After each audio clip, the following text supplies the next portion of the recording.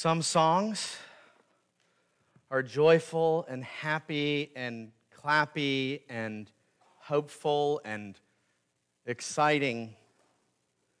And some songs express other emotions that people face. God gives us in the Psalms experiences and songs of all different emotions. Reminds me of an article that I read recently by Carl Trueman. What do miserable Christians sing? He argues there that we're not always going through good times. And sometimes there are songs that need to be sung in the minor key. And if you notice even from our time of worship today, songs like "It Is Well With My Soul" or "Hallelujah, Love Divine" or "Come Ye Sinners, Poor and Needy," or even the special music that we just heard that pointed us to the grace of God through difficult trials. Very fitting for a series that we're in here dealing with downcast experiences even in the Christian life. And this is weighty. One of the mysterious experiences of public preaching ministry is that preachers never know what is going on in his listeners' hearts and minds when he's preaching. That's right, I'm talking about all of you out there right now. I don't have a clue where you're at on any given Sunday. You have the advantage.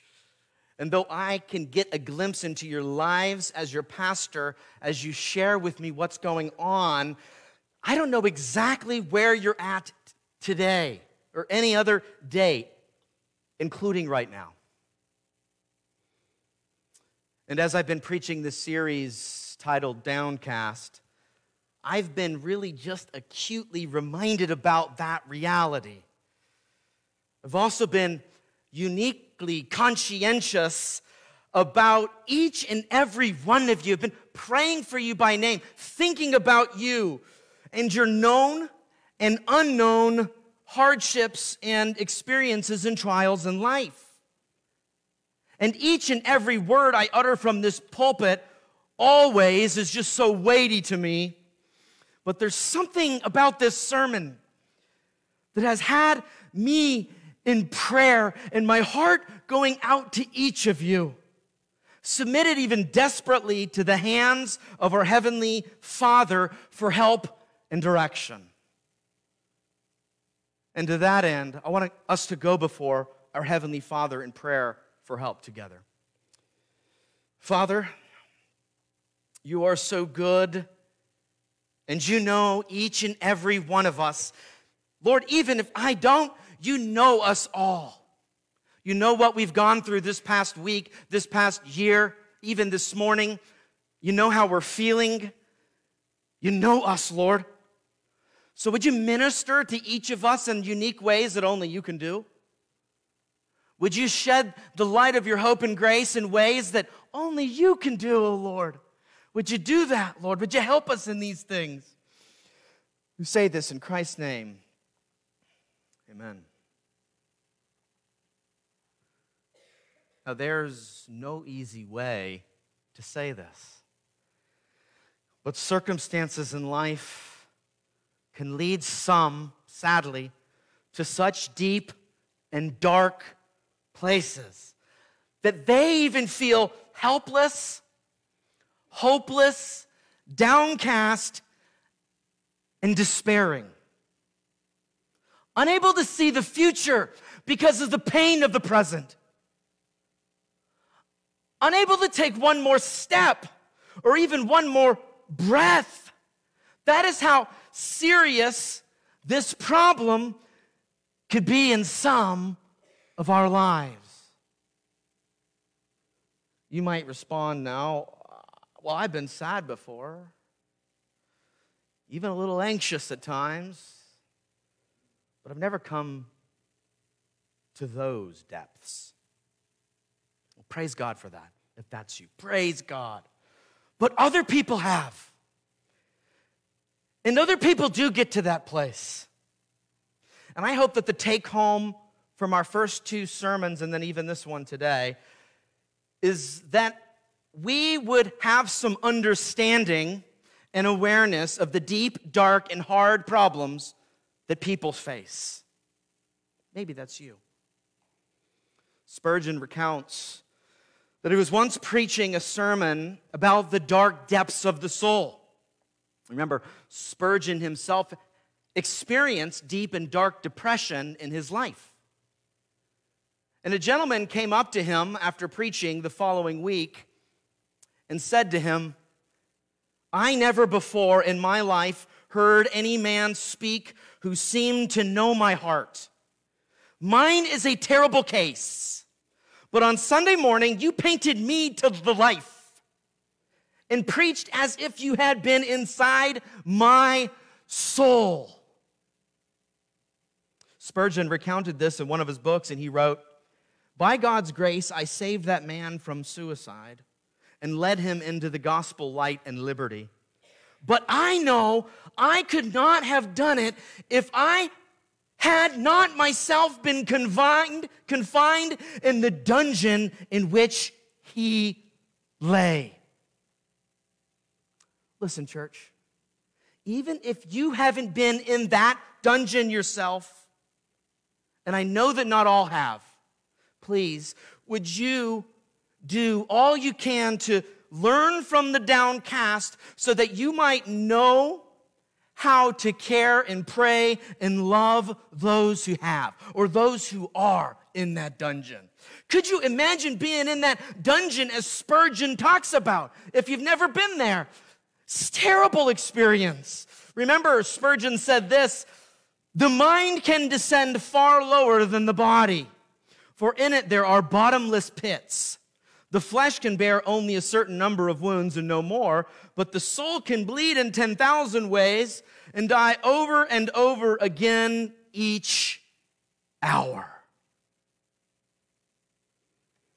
And even though I don't know where each and every one of you are at exactly, I do know some experience deep, dark sorrow and even despair. Please know that I see you and even plead to God on your behalf in prayer for help and hope for you to continue on through the hardships that I know that you're facing.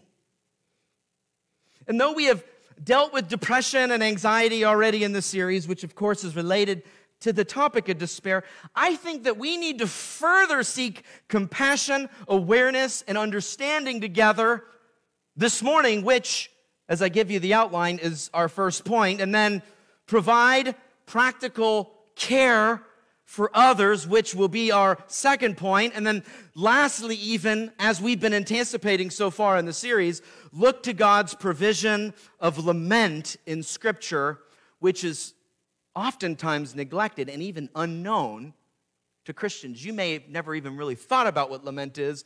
We're going to look at that in our third point. And so there's our outline for us as we move forward. And so as we see on the screen, let's start with point number 1, the experience of despair. Turn with me in your Bibles to Psalm chapter 88 in verse 1. "O Lord, God of my salvation, I cry out day and night before you. Let my prayer come before you. Incline your ear to my cry. For my soul is full of troubles, and my life draws near to Sheol. I am counted among those who go down to the pit. I'm a man who has no strength, like one set loose among the dead, like the slain that lie in the grave, like those whom you remember no more, for they are cut off from your hand. You have put me in the depths of the pit, in the regions of dark and deep. Your wrath lies heavy upon me, and you overwhelm me with all your waves." This psalm was written by Heman, the Ezrahite. And the entire psalm, if we went on and read it through to the end in Psalm 88, get this, it continues on in that note of sadness, heart-wrenching, dark tones throughout the whole entire psalm. It never brightens up. As the chancellor or president of Reformed Theological Seminary, Ligon Duncan, put it so tenderly in his book titled, "When Pain is Real and God Seems Silent," he said this: "Have you ever assumed that mature believers always have their prayers answered? Have you ever thought that godly men and women don't endure suffering?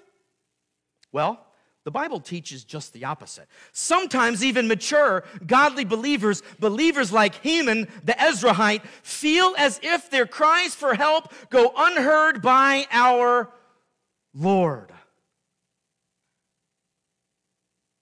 Or we can add great men of God like Job or Joseph as well, who cried out to God. Last week I quickly mentioned them as examples of mature Christians who learned the secret of contentment through good times and bad times, like the Apostle Paul in Philippians 4. And by that quick statement, it could almost come off like the whole process of trusting God through trials is easy. Please hear me now. It's not easy. Rather, it's excruciating. Job lost children. They were here one day, gone the next, due to a tragedy. Unthinkable. His wife basically told him, she told him to curse God and die because of his many trials, physical health trials, suffering, tragedy upon tragedy. And Job was not always doing well. At times in his life, he was even despairing, to be sure. Job chapter 7 and verses 13 through 15 says this: "When I say my bed will comfort me, my couch will ease my complaint, then you scare me with dreams and terrify me with visions," verse 15, "so that I would choose strangling and death rather than my bones." Biblical characters went through terrible things. And then consider Joseph even as an example. Sold into slavery initially, being left in a pit to die by his own family, betrayed by people who he helped in prison, falsely accused of impropriety by Potiphar's wife. None of these things that Job or Joseph went through was light and easy. Far be it to even think that. Life in a fallen world is hard. Life after the fall is hard. Believers experience immense trials and suffering, even bringing them to the pits of despair itself. Or consider Elijah. If you remember, after the battle between God and the prophets of Baal, remember there was a test given? Who's going to pass the test? Who can do this? And remember that the false prophets failed, and that the true God won the day, and that the fake idol god Baal was exposed, and Elijah was vindicated, and his God was put on display as the one true God. What a miraculous day in biblical history. But did you know, even after that great victory, and then after running for his life, Elijah then was found under a tree, despairing his own very life itself. Let's read the story together from 1 Kings chapter 19 and verses 1 to 5 for us to get a glimpse of what was going on here. Chapter 19 and verse 1 says, "Ahab told Jezebel all that Elijah had done and how he had killed all the prophets with the sword. Then Jezebel sent a messenger to Elijah saying, 'So may the gods do to me, and more also, if I do not make your life as the life of one of them by this time tomorrow.'" Ahab put a hit on Elijah. Verse 3, "Then he was afraid," Elijah was afraid, "and he arose and ran for his life and came to Beersheba. which belongs to Judah, and left his servant there. But he himself went a day's journey into the wilderness and came and sat down under a broom tree.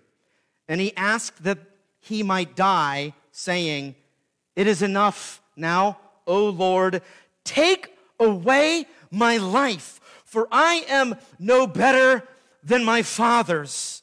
And he lay down and slept under a broom tree, and behold, an angel touched him and said to him, "Arise and eat." Elijah was so bad off that he wanted God to take his life. That's despairing, isn't it? He had to have an angel bring him a meal, for crying out loud, to help him in his time of need. Life is not easy. Struggles happen. Christians even struggle in deep and dark ways. Did you see it just now from the scriptures? We can add to this list of biblical characters even people in this room right now, members of our church who have gone through or are right now going through very hard and dark seasons and trials. Believers struggle with these experiences of despair, and it's not easy. So don't take my encouragement towards contentment that we saw last week as a trite Band-Aid to put on your excruciating wound. And if you struggle in these ways, oh, my heart goes out to you. And even if you haven't struggled in these ways, remember that others have. These are all really hard and serious problems. I hope you can see that. Oh, I hope you can see how difficult this can be for some. And even if you're here and you've never gone through anything like this, you're just hearing this series and you're like, wow, this is really heavy. Take it down a notch, Pastor. I want you to remember to please have some humility that you are not the only person in this world or in this church or on this earth. And even as we saw here in a few biblical examples, and there are more, that other Christians can even face these dark times of despair, the dark night of the soul. I want you also to be honest and humble, but honest about the reality that you don't know the future. Just yesterday, my kids were running down the street to get me, my older kids, because my youngest, Noah, almost a year old, was choking, and Stacy was trying to get a hold of me. I just had left to come to the church to finalize and work on finishing up the sermon, and I missed her call, so the kids were running down to get me because it was that serious. I missed the call, and Noah wasn't doing well. Now, you probably think that we are the worst parents because I've mentioned choking, even recently kids choking a few times from the pulpit, but bear with me for those of you who could think back to this time, almost 1 year old, as the little ones start crawling around and they want to just put everything into their mouths. Hopefully you could remember this potential danger even in your context, but this time it was really, really serious, and I rushed back home. Praise God. The Lord spared his life. Praise God. The choking ceased. But we were all shook up. It was scary. And I cannot imagine what would have happened if we lost that little guy choking to death. People lose babies like that.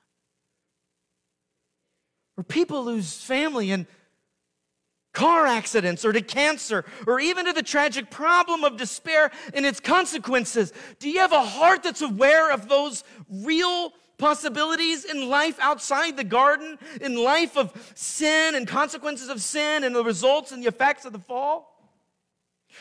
How do we know what will happen and how we will handle the untold trials ahead for us when you have some humility? Or how do you know how things will change as you age and You grow older. You don't know what the future holds for you, so that should give you a kind of humility. If we were in the garden, everything was perfect, we wouldn't have to worry about any problems, and we could just go around happy-go-lucky, no issues, no discouragement, no frustrations, no trials, no suffering. But we're not in that state, are we? We're not.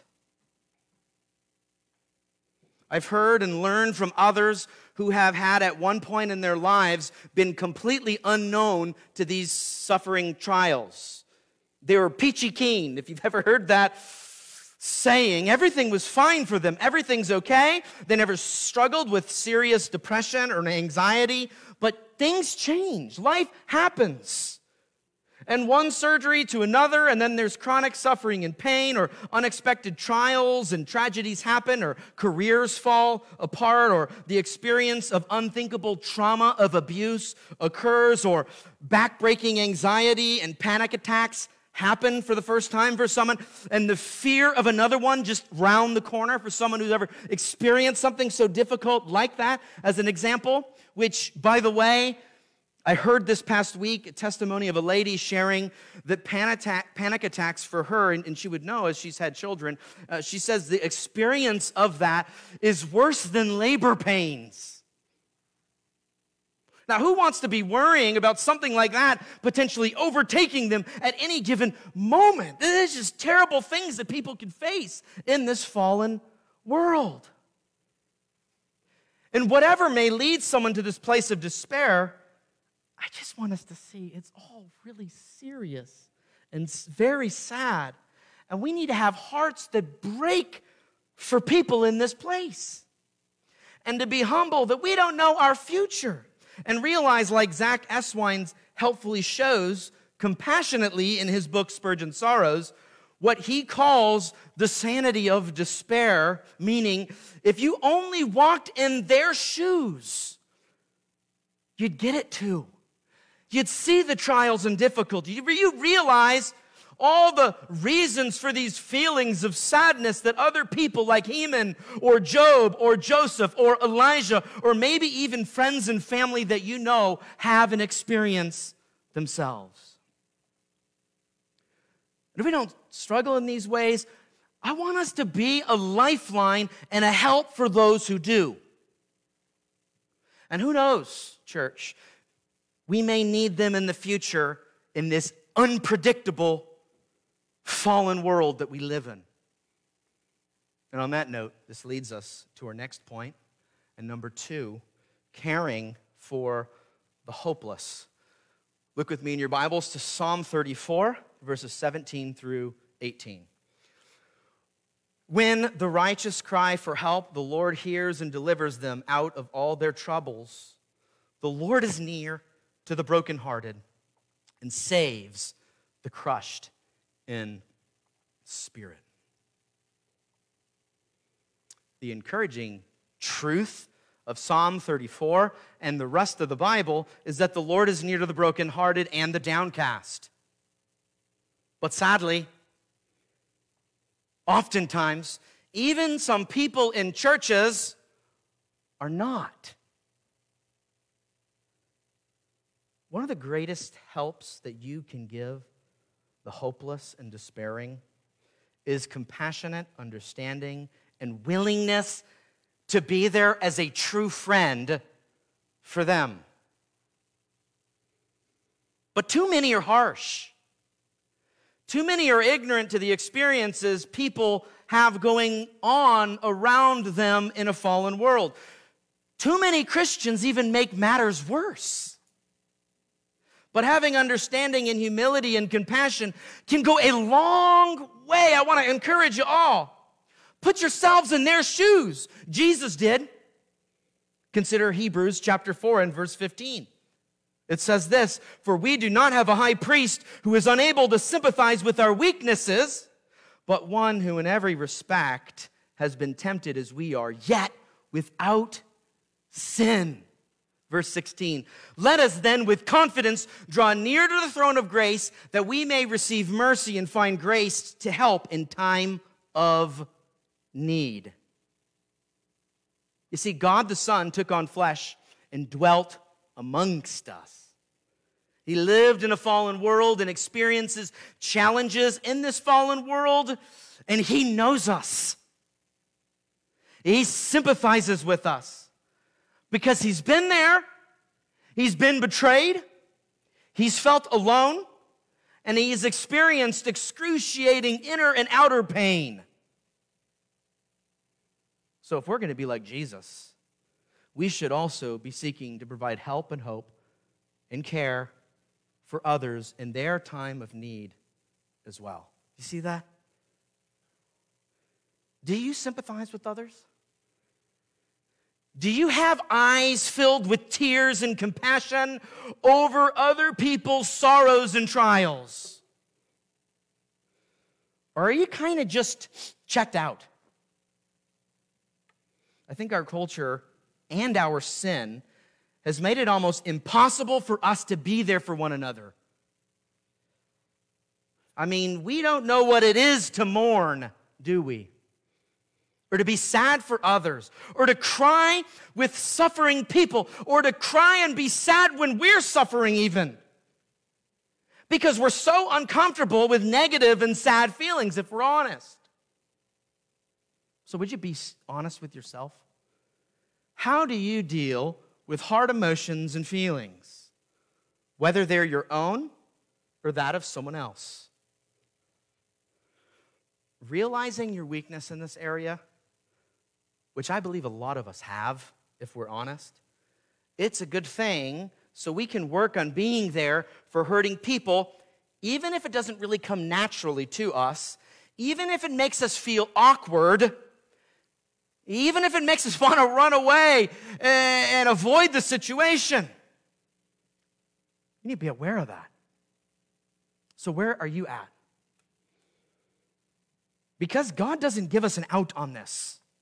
He doesn't say, well, if it's not your personality, and if you're simply uncomfortable with sadness and pain and suffering, then you can just disregard the need to bear burdens, as Galatians 6 says.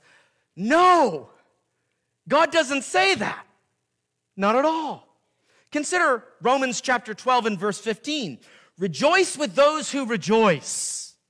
Weep with those who weep. Now, we do a great job at rejoicing and having fun with happy feelings and those who have joyful experiences themselves. We do okay with that. For the most part, of course, there's always situations when some get jealous and some can't even be happy for people, but you know what I mean by that. It's easier to be happy with happy people. But what about the second half of that command? To weep with those who weep. I think we can use some help in this area. Can't we? I know I can work on it. Can you? We need to be there for hurting people because God commands us to be like Him in helping hurting people, to have His heart, as Christians I'm talking, and to have the heart of Christ towards hurting people. If you're a believer, you should have the heart of Christ towards hurting people. Not to gossip about them for not having their act together. Not to shun them and avoid them when they come by because you think they're just a little high maintenance for you. But to seek to do good to them, to love them, to know them, to mourn with them, to not only be happy with happy people, but to be sad with sad people. How are you with that? If you're just terrible at it, God doesn't just say, okay, you're off the hook. He says, weep with those who weep. It's for all of us. So we need to work on biblical mourning and sadness with people who are going through hard times. We need to enter into that minor key with them. Whether because of their external circumstances or internal deep and dark hardships of depression and anxiety. And if that's you, please let us in. Let a trusted person in so we can be there for you and help bear your burdens, because we might not know if that's where you're at. Let somebody know you trust. And if y'all take away one thing from this sermon series, please take away a softer heart for hurting people. And act by what you've heard, by actually loving and caring and understanding and weeping with those dear saints who are in a place of weeping at any given time in their lives. If you struggle with that, this leads us to our third and final point, and number 3, learning to lament.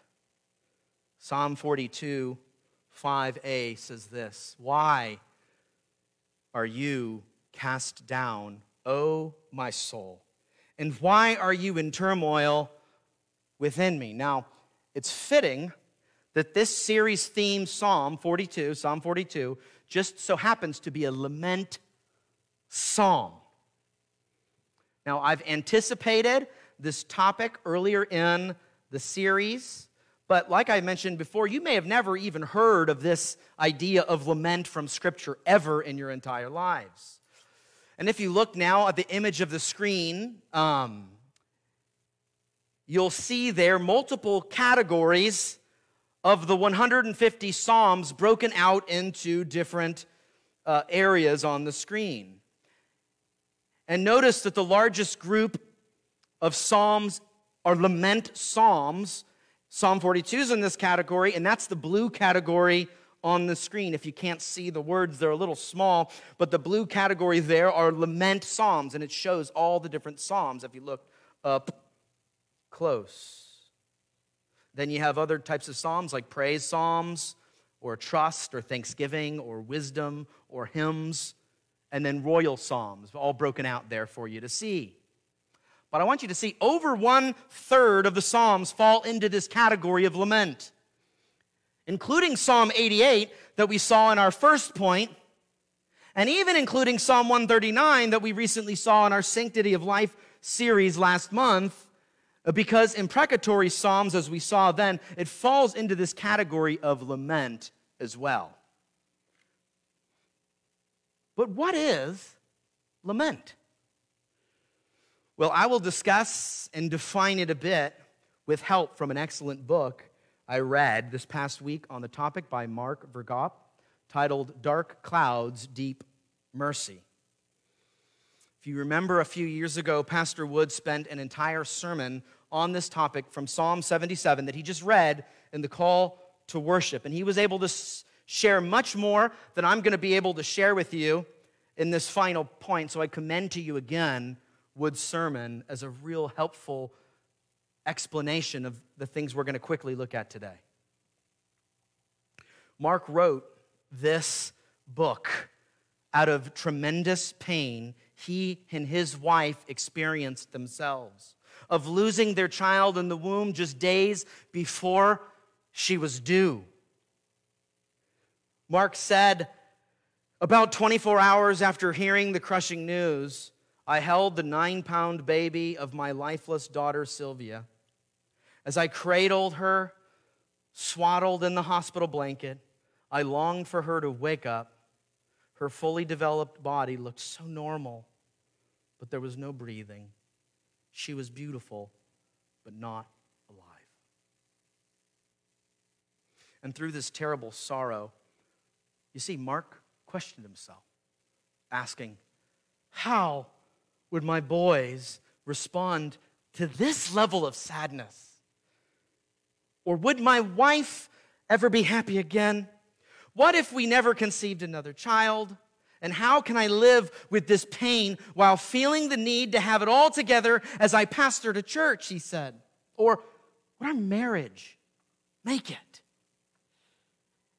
Now, this tragic suffering Mark experienced, and he recounts in this book, I know is in the genre of suffering that many here at our church have experienced themselves to even greater or lesser degrees. And no matter the severity of your trials, I want you to learn today, quickly, what he learned.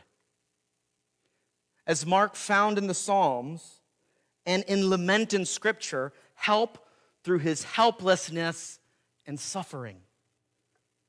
He wrote, the Bible gave voice to my pain.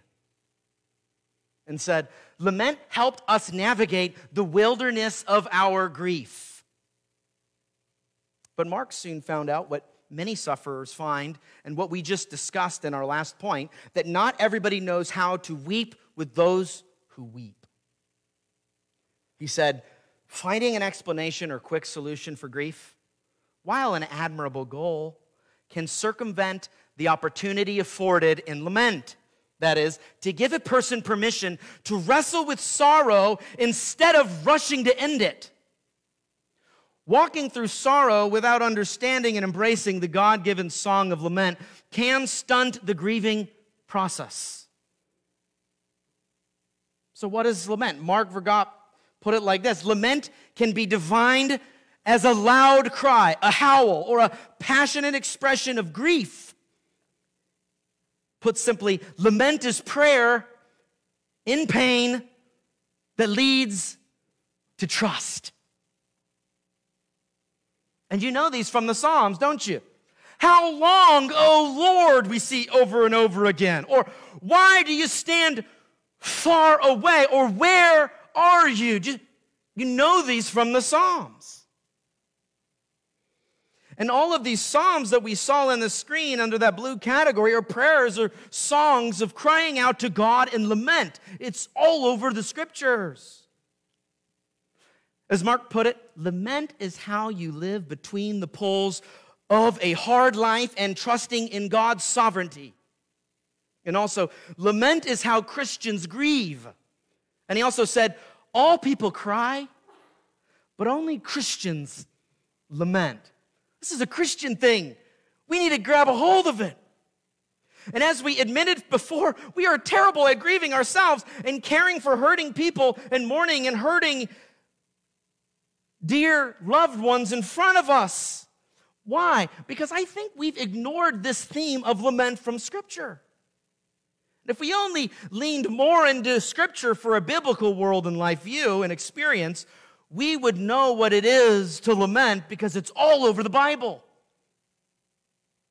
And since time is limited, I'm just going to give you the big picture that I gleaned from further diving into the study of the topic of lament this past few weeks. I think Mark walks through the stages of lament well, so I will give you the 4 steps or stages of lament, and then we're going to see it from Psalm 42 as a whole.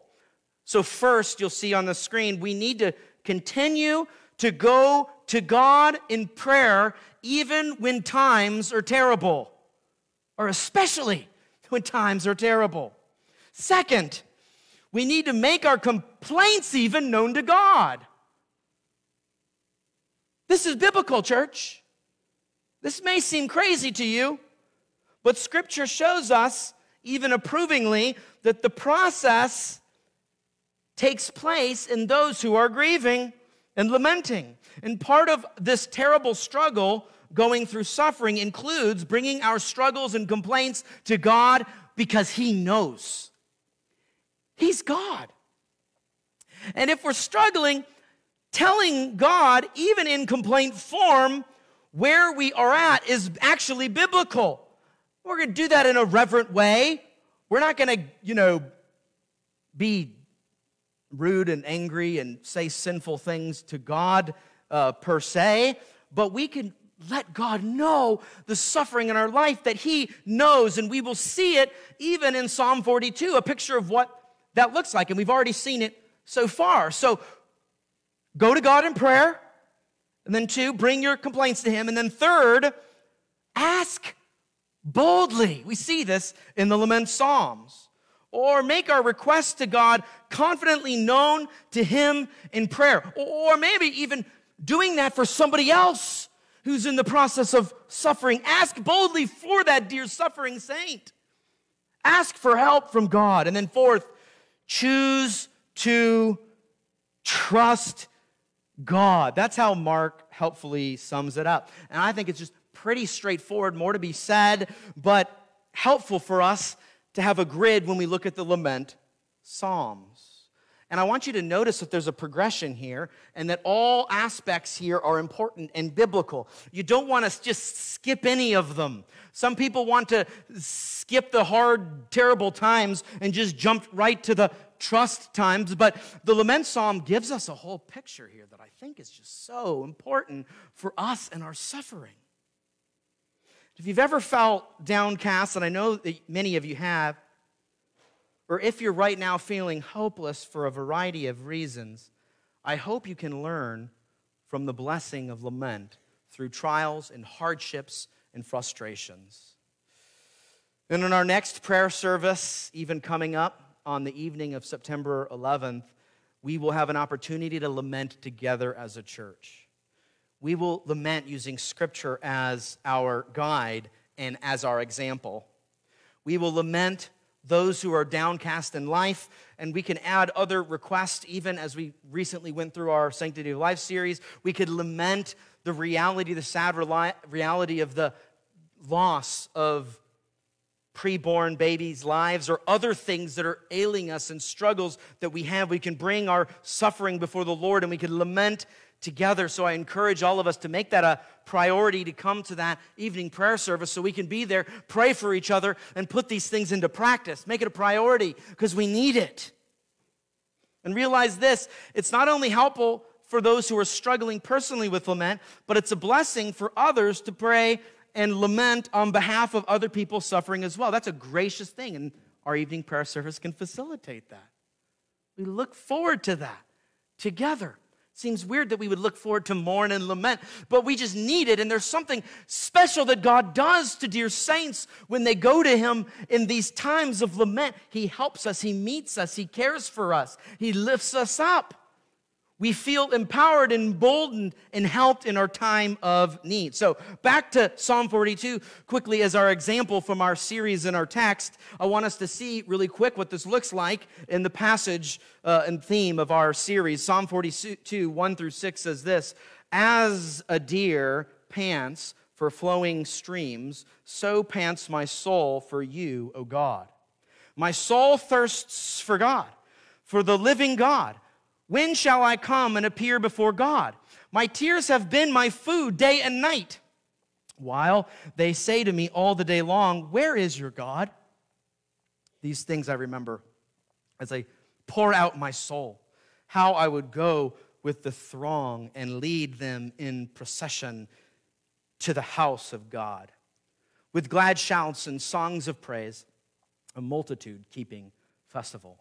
Why are you cast down, O my soul? And why are you in turmoil within me? Hope in God, for I shall again praise Him, my salvation and my God. My soul is cast down within me. Therefore, I remember you from the land of Jordan and of Hermon from Mount Mizar. Do you see the struggle the psalmist expresses there in Scripture? Do you see the anguish and the tears? Certainly here, we see both going to God in prayer and also making his complaints known before God. He's like, God, I'm distressed. And I'm even crying so much that my tears become a meal. It's so bad, and I'm so sad. And then other people are even mocking me, asking about where in the world you are at, God. Where is he at? They're asking me. Then he asks, as we've been seeing through the series, why are you cast down, O my soul? And why are you in turmoil within me?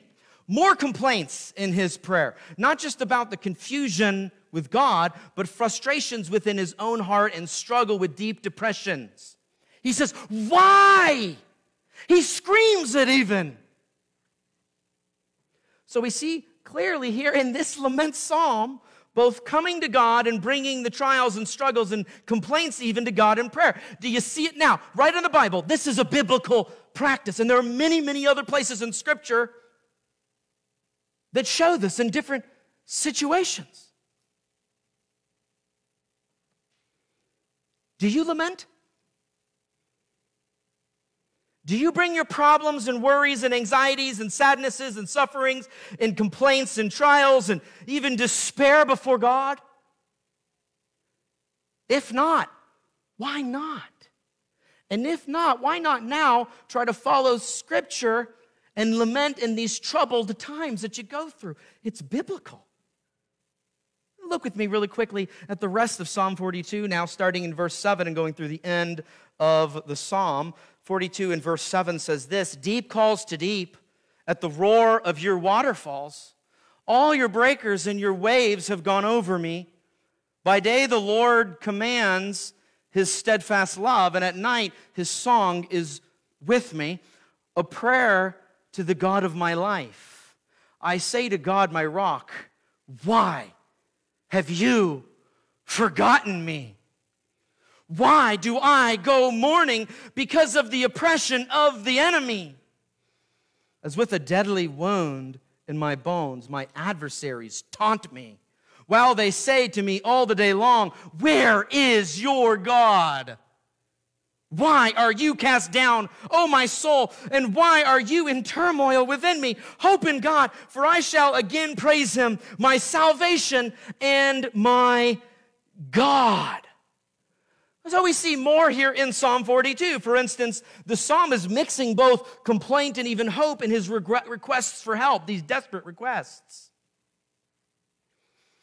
And also he adds in here his trust in God. I want you to see here the very fact that the psalmist comes to God in prayers shows that he trusts God. But then him making his complaints known over and over throughout the Psalms means that he believes that God is sovereign and in control and can help him, which is why he's complaining to him. You see, his complaints then turn to trust, as we saw. God wants you to come to him in prayer with your suffering and sadness and struggles, dear saints. He knows them, so he wants you to tell him in prayer your complaints and struggles. He's God. He can hear those things. He knows those things. He wants you to pour your heart out to him. He's your heavenly Father. Literally, what he's calling you to do, dear suffering Christian friend. He's your good Father. Tell him how sad you are, if that's you, or how distressed you are, or how downcast you are, even how despairing of life itself you are, if that's you. He's calling you to him in these laments as exemplified all over Scripture. And also notice that the psalmist is asking the questions because he wants answers in his turmoil, doesn't he? He wants God to help him in his downcast soul experience and fear that he's going through. He trusts the steadfast love of God and knows that God is with him, and trusts even to such a degree that he tells himself in the midst of it 2 different times, in the midst of all this sadness and difficulty and struggle, he tells himself to hope in God. Praise him for his salvation. Remember Martin Lloyd-Jones, we saw, exhorting us to speak to ourselves.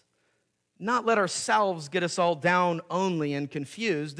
And I hope you can see here the psalmist does just that and shows his trust in God.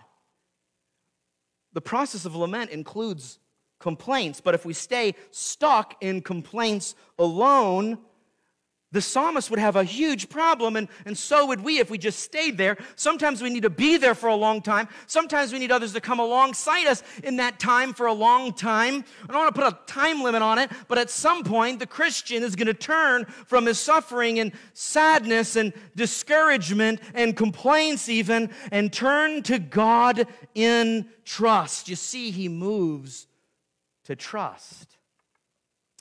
Listen, I know that this is not a silver bullet, just like the helps that we look at last week in anxiety or the ones we looked at in depression sermons. They're not the final word. It's not going to just take everything and go away from us. But I want you to see that this language is put in the Bible by God for you, for those of you who struggle with suffering and difficulties. And I want you to turn to these realities in those times as a help in your need. I want you to be free to go to God in these ways and learn the blessing of lament. because I know that life can be so hard. I know you can feel like you're at the end of your rope at times, but just notice that God knows that as well. And He provides biblical examples throughout Scripture of people who suffered as well, who feared and who were sad and who went to God lamenting before Him. I want you to be encouraged by that biblical reality. And I mentioned moments ago Mark's story and the sadness of a stillborn baby. I want to see, as he found hope and grace in lament, it wasn't overnight, but it was a lifeline for him. Maybe it might prove to be a lifeline for you in your sorrows as well. And we can work through this process of lament and really deal with what has happened to us or what is happening inside of us. Use lament. God is trustworthy, but life is hard. Lament helps us to bridge that gap and create an intersection of those realities. God is sovereign, but life can be ugly and tragedies abound. Let lament help you at that intersection, dear saint. Lament your fears and anxieties to God. Lament your depression. Lament your feelings of hopelessness and despair. Lament your trials. Lament your concerns, even for your marriage if you have them, or worries about your children or your wayward children. Lament, or lament the terrible boss that you have, or the persistent health trial that plagues you, or the nagging thoughts that keep you up late into the night, or the terrible ways people have sinned against you, or the ways that your sin has gotten you into trouble yourselves. Remember, King David lamented in the midst of his sin and experience of guilt. You can too. There is so much in a fallen world that we can learn to lament, to be helped by God as we go to Him in this desperate form of prayer, of lament. So go to God in these ways, dear suffering saint. Let's go to Him now in prayer. Father, oh, Father, our hearts cry out for those who are hurting and despairing here. If there are any that feel at the end of the rope, oh, Lord, would you help them? Would you mend them? Would you encourage them? Would you bring relief to the terrible experiences, oh, Lord? How long will you leave them in that position, in that place, oh, Lord? Would you bring them from it? You're their heavenly Father, and you love them. You adopted them. You sent your Son for them. So we pray for their relief. We pray for their care. We pray for your compassion to be poured over them. Use us to pour the compassion that you give us to be poured over them as well. Save dear loved ones here in this room and in our town and in our families. Would you save them from the clutches and difficulties of despair and discouragement? Oh God, would you do that?